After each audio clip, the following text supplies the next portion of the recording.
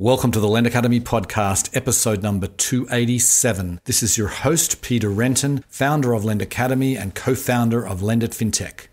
Now, before we get started today, I just want to give everybody a heads up. We are rebranding the podcast. This is going to be the last episode of the Lend Academy podcast, and we'll be relaunching the podcast as Fintech One-on-One, which is really a better description of what we do here. So I wanted to give you all a heads up that the next episode you'll see, there'll be a new graphic, there will be a new name.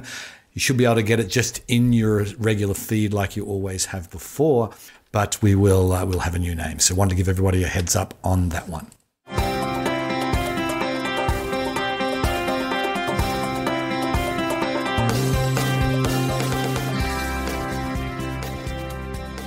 Today's episode is sponsored by Lendit Fintech USA, the world's largest fintech event dedicated to lending and digital banking. Lendit's flagship event is happening online this year on April 27 to 29, with the possibility of an exclusive VIP in-person component. The verdict is in on Lendit's 2020 event that was held online, with many people saying it was the best virtual event they had ever attended. Lendit is setting the bar even higher in 2021. So join the fintech community at Lendit Fintech USA, where you will meet the people who matter, learn from the experts, and get business done. Sign up today at lendit.com/USA. Today on the show, I'm delighted to welcome Brad Paterson. He is the CEO of Splitit.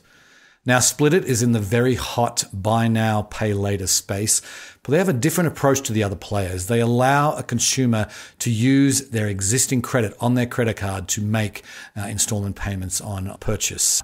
We go into, obviously, that in some depth, exactly how it works. We talk about what's involved on the merchant side. We talk about the risks involved, how they're able to do this technically, and we talk about the fact that why they become a public company, the recent news that they have a $150 million facility with Goldman Sachs. Brad gives his perspective on what he thinks interesting technologies for the future of payments and much more. It was a fascinating episode. Hope you enjoy the show. Welcome to the podcast, Brad. Thank you for having me, Peter. Great to be here. Great to have you. So, I know you talk funny just like I do. So why don't you give the listeners a little bit of background about, how you ended up coming to this country and just highlights of your career today? Because I know you've been at some of the biggest names in finance. So give us some highlights. Sure, happy to. I'm from Australia. I grew up in just north of Sydney on the beaches, and I left actually Australia when I was 25, like 20 years ago, over 20 years ago. I spent a lot of time living in Asia and out of Singapore, moving back. But during that time, met my wife, who is from the States. She grew up in California, and about 5 years ago, she wanted to move home. And I was lucky enough to be working with Intuit at the time, who most people know as QuickBooks or TurboTax. And they asked me to move over here to run part of the business over here. So combination of family and work brought me to the States 5 years ago, and I love it here. It's fantastic. A lot of Australians here and a lot of innovation in California. Before that, at 20 plus years in finance, so financial services, fintech, as we call it now, or in payments. Lucky enough to cut my teeth at Visa in payments, and then went across to PayPal, helped start PayPal in Australia, and then across Asia Pacific. Spent 7 or 8 years there after 5 or 6 years at Visa, and then moved into it, where I led the QuickBooks business. And we again built that from scratch in Asia Pacific, starting with Australia and then across Asia, before moving to the States. So a good breadth of, I think cutting my teeth at Visa was brilliant to learn the payment system, and then a lot of building businesses after that. Right. And that's sort of a great background for a buy now, pay later CEO, because you've hit some of the, certainly some of the innovative companies in the space. But maybe you could sort of, with that background, what made you decide to take a job, at Splitit, after working at some of these big names? Things. I love the product. I love that it was different. We see ourselves as complementary in the space. It's not a popular view, but buy now, pay later product is essentially a new form of credit card. They're financing the transactions at the point of sale. I think it's incredibly innovative. It drives financial inclusion when done the right way, and it's expanding the people that can participate, which is fantastic.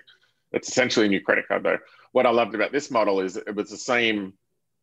It was the same mindset applied to a credit card, which lets you use your existing balance on a credit card to pay over time. And it was different. So the benefit, as I inspected that a little and speaking to a number of merchants and consumers, the benefit was real. And it reminded me of my early days at PayPal that this was like a really palpable benefit that people could articulate it with emotion. The product worked, it just needed to scale.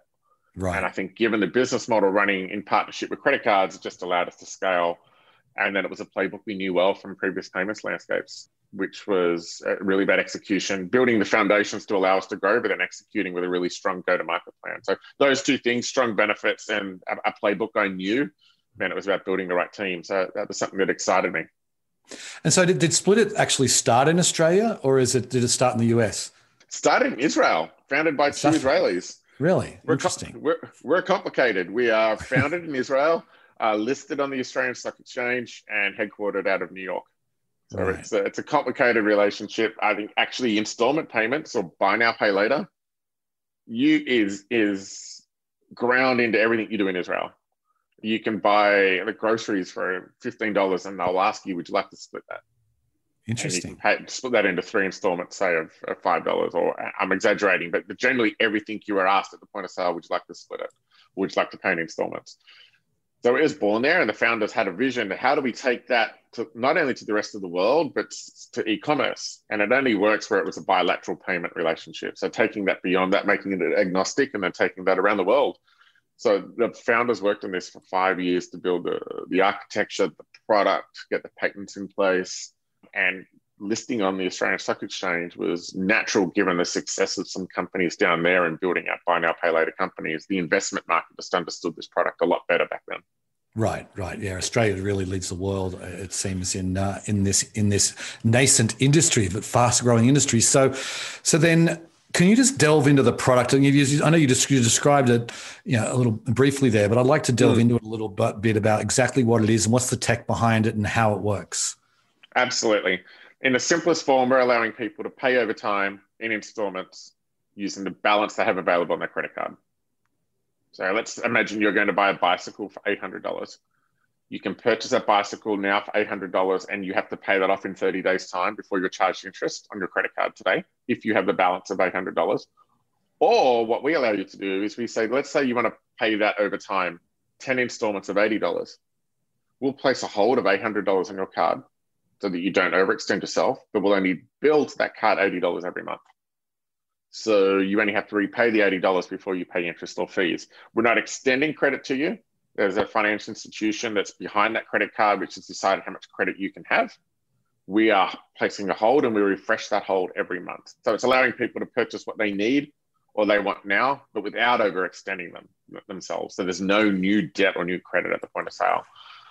Right, but they do have to have that space on their card to be able to put the hold on, or otherwise you decline them, right? Well, we don't decline them. The issuing bank declines them, but yes. And I think that's what makes us very different. We're not extending credit to people. We're actually checking to make sure you have the credit, then allowing you to use our technology to split that over time. It's interesting because there's all the other buy now, pay later players, have a different approach, it seems. So they're not using existing credit cards. So then, like, where are you operating? But you're in Australia, or you're in. Well, tell me what geographies you're actually operating in today. We're headquartered out of New York. The US is our headquarters, is where we're focused on winning and where most of our team are based. Our technology team is out of Israel.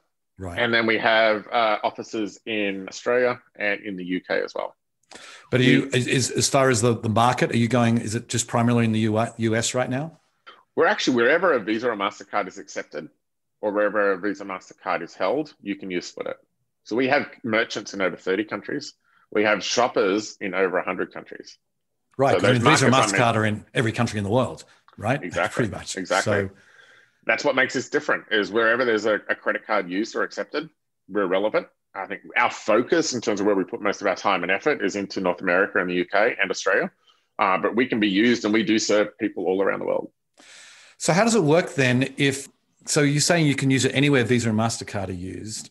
Mm-hmm. Like obviously you have merchants, and I've seen some of the merchants where it's a slick, it's a nice interface where you can just, it gives you the option to pay in full or pay with Splitit.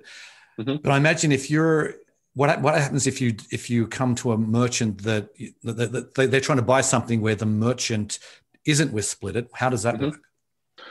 Well, the merchant needs to accept Splitit. So what we're doing is we're building out an acceptance business and then educating consumers of what we do so they choose us when they see the brand and they understand that. So we're building out an acceptance business. They need to accept that. There's a number of different ways that can happen. Payment gateways are working with us to distribute our product and sell that into merchants. We're selling directly into merchants, and we have a lot of demand coming in as well. So really what our job is to build out acceptance and educate consumers to understand that. So when they see our brand, they understand what that does because we're so different. Right.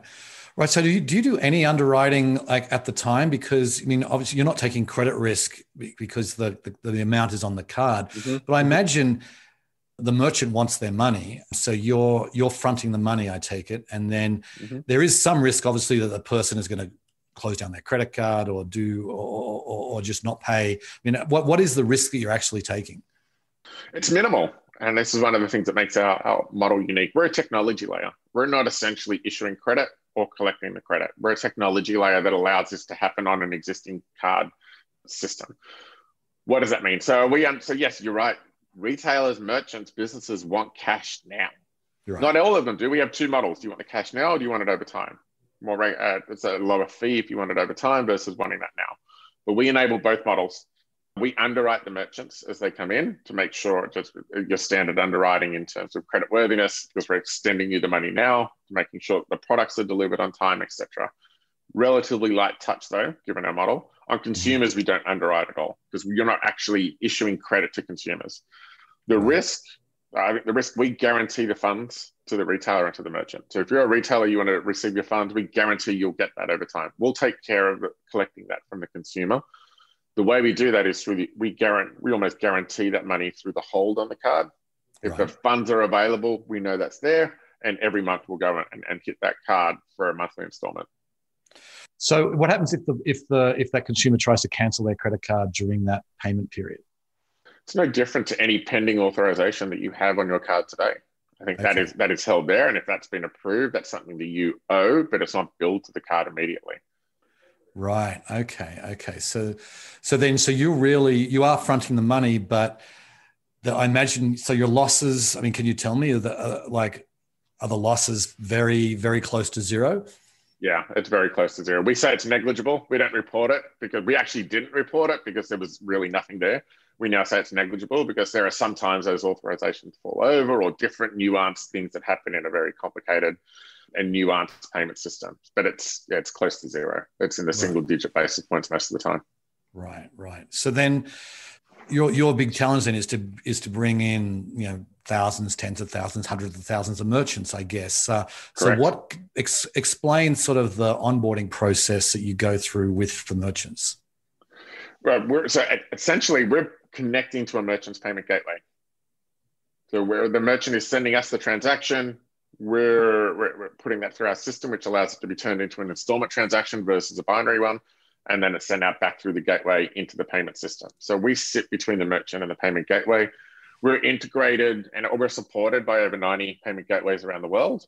But every merchant that we integrate with, they need to set up a new merchant ID with that gateway account, et cetera, and then integrate our APIs. So we are improving the onboarding process now through a partnership with Stripe, which means that this can be done now in hours. Before, it was taking merchants weeks or months to work with their payment gateway to get this set up. So there are a number of payment gateways that will do this in hours or days. There are others where it can take weeks or months because of different systems, people operate in different ways. We're now bringing this down to be in a much quicker space. But we have a lot of work to do. We're not satisfied with how long it takes to onboard onto Splitit. We're not satisfied with how simple it is. And this is one of our big focuses, is to continue to innovate, to bring that down to I can be accepting installment payments in minutes. Right. And I presume, I'd love to see what kind of difference you're working with a number of merchants already. Mm-hmm. And I know, what's the difference when someone starts adding this? I'm sure you do have stats on what the lift is for their revenue, and do you have some sort of averages there you can share? We do. We have a number of case studies on our website. It's consistently suggesting that conversion rates with Splitit for retailers is nearly double. Some people will say it's triple. Some people will say maybe it's 50, it's 1.5. But on average, it's about double the conversion rate. The reason is we're allowing you to use the credit you have. We're allowing you to only do one. There's only one step of friction in the checkout process, which is choose a number of installments. That's it. There's no application. There's no entering personal details. There's no fear of that impacting my credit score because I already have the credit. So it's incredibly simple UX. The approval rates are over 80%. It's the same as a credit card. If you have the balance, it's approved. So we're actually helping retailers sell more by converting existing browsers into buyers. That's leading to conversion rates of 2 to 3x improvement over the standard, which they're translating that into 20 to 30% increase in sales, and either through a much higher average order value or a much higher conversion rate. Right. And then are you seeing that, is this happening? Are most people buying through a mobile or through is it a desktop browser? I mean, what's the sort of usage on the consumer side? It's predominantly mobile, as you would expect. A lot more browsing on mobile than maybe completion. The pandemic changed this. We actually saw a shift back to the desktop. Right. It makes sense. A lot of us are sitting in front of a desktop at home. Maybe not all of us, but at least in front of a laptop, if not an iMac or something similar. Where I expect that will shift back to mobile in time. I think there'll be an even bigger shift to mobile as we start to see the convergence of contactless and cloud-based checkout in the future. But at the moment, it's still predominantly mobile, but it's shifted back to desktop in the last 12 months. Right. Okay.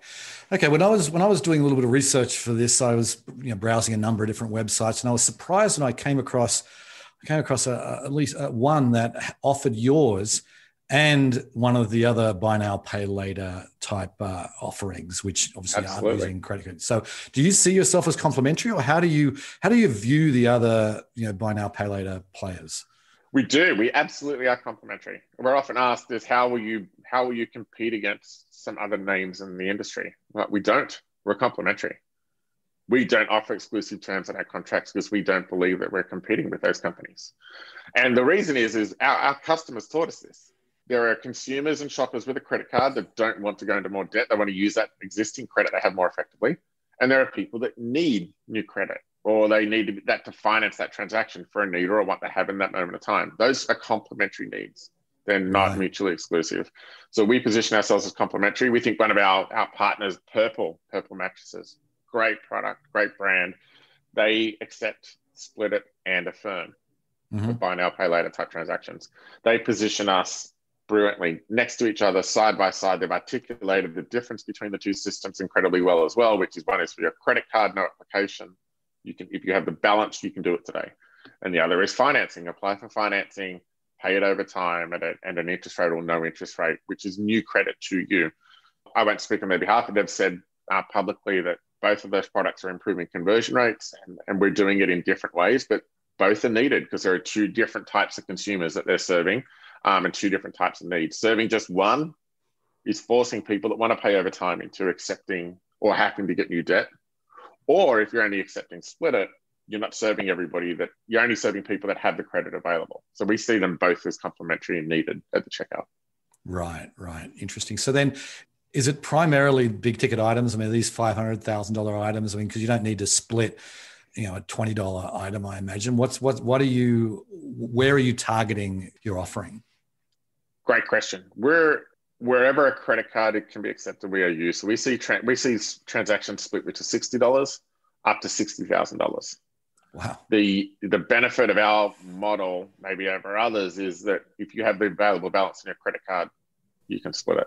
So I've seen jewelry purchase for $50,000, $60,000 into 3 installments. These are people that don't need to do that, but are choosing to do that. We've seen $60 shoes being split into 6 installments at $10 because people want to or need to do that. Now, whereas the focus, I'll tell you, one of the first things we did when I joined was look for product market fit. And the product market fit was really any transaction over $300. We started to add a lot more value.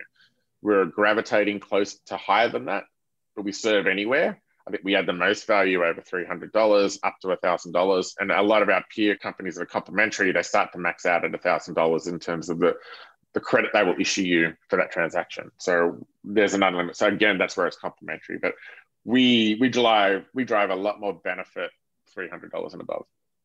Yeah, it's interesting because then also obviously the whole credit card game now. There's so many rewards that people are focused on, and you're not giving up your rewards, even though you might not want to pay that off. You can still do it. I can see how this is, because so you're paying the exact same amount, right? Whether you put it over 6, and is it like, do you get to choose how many installments, or how does it work there? You do. There's a different cost of funds to us, and then a different fee to the retailer, depending on how many installments they offer. So it's up to the retailer. They can offer up to 12, and an exception to go up to 24 or 36 months.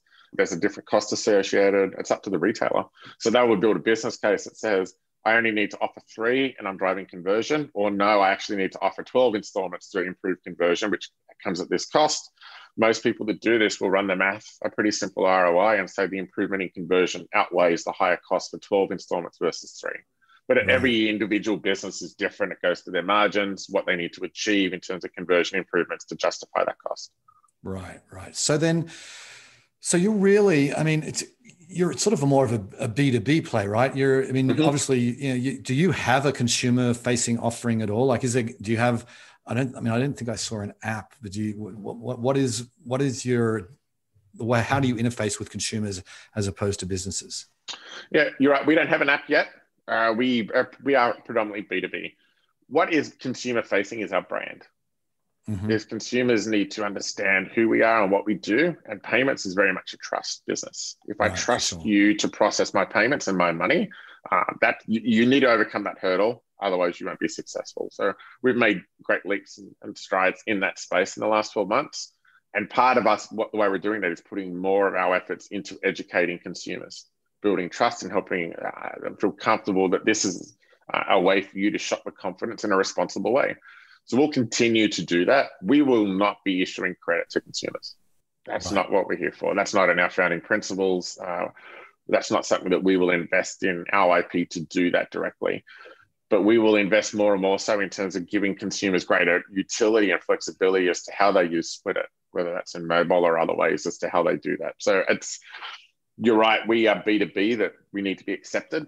If we're not accepted, we're not relevant. It's not issuing credit and pushing you to places to use this elsewhere. That's a different model, again, which makes us different to others in the industry.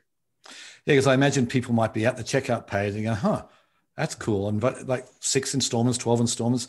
I never heard of this company. So they probably go to a browser and type in Splitit and see what happens. So, so then, you probably have that a lot where it seems reasonable. Let me give it a try. And then I guess, but the thing is, once someone's done it once, do you allow I imagine consumers will then say, well, I want to do this at other places that I spend money on a lot. Do you have like a consumer evangelist to sort of help drive the B2B?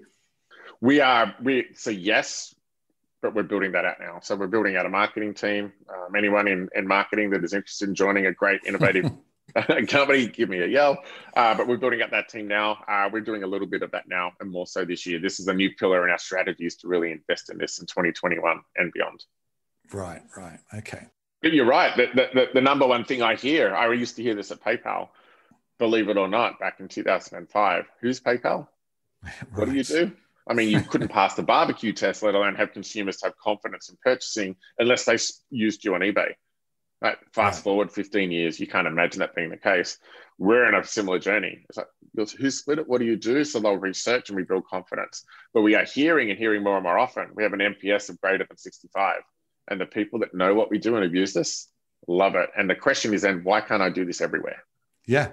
It just makes logical sense that this should be available. What is the competitive moat you're building? Is it because I'm just curious because it's a simple idea, and it's amazing the idea wasn't around 10 years ago, but it wasn't. So what is the competitive moat you're building? First and foremost, which we don't rely on, but it is credit to where we started, is our patents. We have patents which run through to 2032. It's an IP that the founders protected early, and I think that makes it a scalable model that is low risk. Secondly is tech debt. You need to connect to all these different payment gateways or build your own payment gateway, and that's not easy. So you need to build that and have that, and we've spent 5 years doing this, 7 years doing this. And then is acceptance and understanding. Everything I just said about trust and acceptance, that takes time to build out as well. So we're on that last mile of this now, of building up that moat. And this is really where we're investing now and accelerating growth in terms of that acceptance and then understanding. Right. So I'm curious about, you are a public company listed on the Australian Stock Exchange, and I will share the symbol for everyone if they can go in the show notes. Why did you decide to go public, one, and why did you decide to go public in Australia?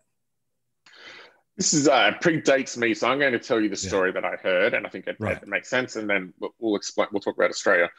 The reason to go public was you're always looking to raise money to help grow the business, and that was either going to be in the private markets or was in the public markets. And I think given the work of some of our peer companies, especially Afterpay, in building out that product in Australia, it helped in the investment market there understand the buy now, pay later space well in advance of other parts of the world. So it was just seen as it was the market understood that, investors understood that, and were more willing to invest in a company in this space. The fact we were doing it differently meant we had to educate why we were different to other people, but that's why. So that's why we went public. That comes with a number of opportunities and a number of challenges in doing so. Why Australia? I think I touched on it. We can talk a bit more about why buy now, pay later in Australia, but the ASX is where I think it was forged, this industry, and the innovation out of Australia in this space is second to none. Yeah. It's really interesting. I was just like, you've got Afterpay's worth more than 30 billion US. You've got a firm that's close to that. You've got Klarna. I just read this morning that is going to raise money at around close to 30 billion. So you got these monster valuations. Is that helping? Do you think that helps Splitit to sort of, or because you're obviously, you say you're complementary, but you're still at the point of sale. So it feels like the buy now, pay later space, it's the hottest space in all of fintech. So is that helping you guys, do you think? Well, it doesn't hurt. I think it doesn't hurt at all. I think we need to be clear. We have some work to do so everybody understands that we're a complementary option in the space, number one. So both known and then understood. And we continue to do that with the investment community here in the States and Australia and abroad. Number one, but yeah, it definitely helps. I think longer term, will all of those parties still, there's a battleground for consumer financing to issue consumers new credit. Right. We are not in that battleground. Yeah. We're not there, but there is a battleground there. And I think people are backing different horses as to who's going to win that race. We feel that we're running a race alongside them. And it creates great momentum for us to capitalize on, but we're not going to sit on our laurels and just wait for that to happen. We're going to grow with a different model. Yeah, speaking of which, I was just reading recently you signed a $150 million facility with Goldman Sachs. Maybe, and is that, I presume that's to help fund the business as far as paying off merchants and that sort of thing. But maybe explain what that money is actually used for, and was it important to get like a blue chip name, like Goldman Sachs? I don't think there's any bigger name in finance than Goldman Sachs. Was that important to get them on board? So the 150 million facility it's solely used for advancing funds to our merchants so they can have the cash now and we'll collect it over time. So the more we grow, the more that we'll need to do. That turns into essentially 600 million plus per annum, because the book turns over about 4 times a year. So, and that's a 3-year agreement. So you're essentially looking at $1.82 billion worth of funds we can advance to merchants over 3 years. That's a very important stage of our growth. As we're growing, we want to make sure that's there. So that's not slowing us down. And earlier in the year, we had exploded in the growth and we didn't have that there. We fixed up its bridge facilities. Now we've really moved to partnering with a blue chip company such as Goldman Sachs that can provide us that. It was important for a couple of different reasons. One, I think that the partnership with a company like Goldman enables us to grow on many different levels beyond the credit facility, not just there. I think they bring a level of expertise into the space, which will help us become enterprise grade versus where we're at today and evolve that quickly over time. And finally, is they're investing heavily in this space. I've seen that they've provided or funded a number of facilities. Mm-hmm. They're investing in this space. And I think that's a vote of confidence in our business that they see us as one of the players in the space that will be here for some time and will grow and they can benefit from as well. Right. Okay, we're almost out of time, but I want to get to a couple more things before I let you go. I'm interested in getting your thoughts. I mean, you've been around the payment space, for a long time, and mm-hmm. We've seen this huge growth of buy now, pay later. You've seen that the pandemic has caused a switch to debit. Credit cards mm-hmm. were down. Mm-hmm. Total transactions down for the first time in a long time. Mm-hmm. What technologies are you paying close attention to? What do you think is going to rule the future of payments? And there's two different views of that. One is not new and one is quite hot. The one that's not new is mobile. Really looking at how will the way you use your device to pay, how will that change? And I think what we're seeing is there's going to be a convergence dramatically now as shops reopen, people re-enter the economy outside of e-commerce. Cloud-based checkout, cloud-based payments driven by your mobile, and consumers initiating those transactions more than a retailer initiating those, I think has changed forever. And I think we're going to see a lot of evolution there. That's exciting for us because that allows us to take an e-commerce brand in store quickly and much more easily without investing in infrastructure to do so. So we're watching that closely. We're doing a number of tests and working with some different partners in that space.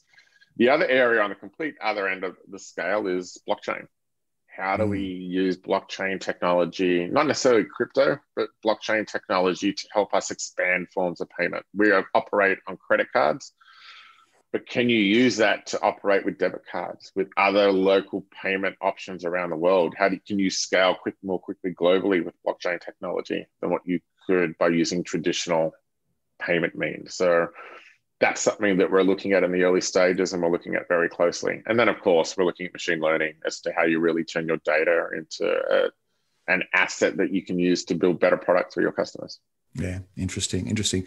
Okay, so what is it about Australia and buy now, pay later? Is it just because Afterpay started there, or is there something else going on in Australia?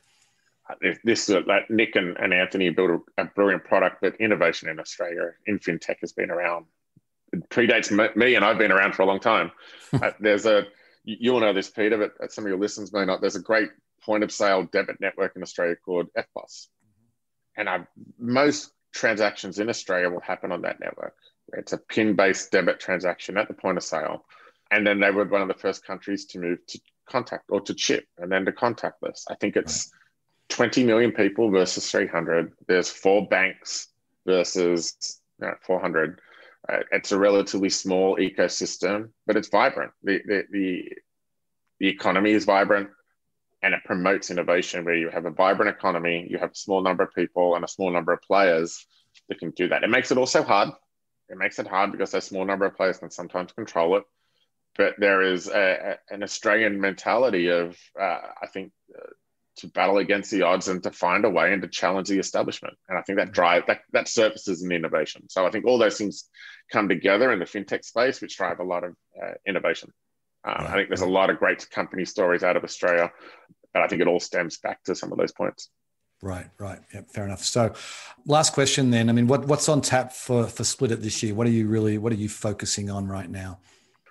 Serving our customers. We're really focused on acceptance, more people accepting the product. I think really leaning into a bit more product innovation now, leaning into our consumers, into mobile, into a couple of other areas, which we will release later in the year or as the time goes on. And I think being clear that there's another way to pay. I think we have a lot of work to educate. We're not well known. And I think that we're starting to hit an inflection point where that is changing. People are increasingly knowing us, and I think the repeat use and the NPS is showing that we need to be accepted more places because the demand is there. So our job is to not just accelerate that, but to really educate the industry, whether it's retailers or consumers. There's another way. You don't just need to go into new credit to make these purchases over time. Okay, we'll have to leave it there, Brad. It is really fascinating. You've got it's a great product. You've certainly got a huge opportunity ahead of you. So best of luck. Thanks for having us on, Peter. Yeah, no worries. See ya. Have a good time. Bye. As I was saying, it's amazing. This is a pretty simple idea. Amazing it hasn't been done before, but Splitit is really has taken the reins of this, and really the timing is great. And Brad and I were talking after we stopped recording, and you're saying, yeah, well, oftentimes it's a timing issue, and where this someone might have had this idea 20 years ago, but it would have been really hard to implement.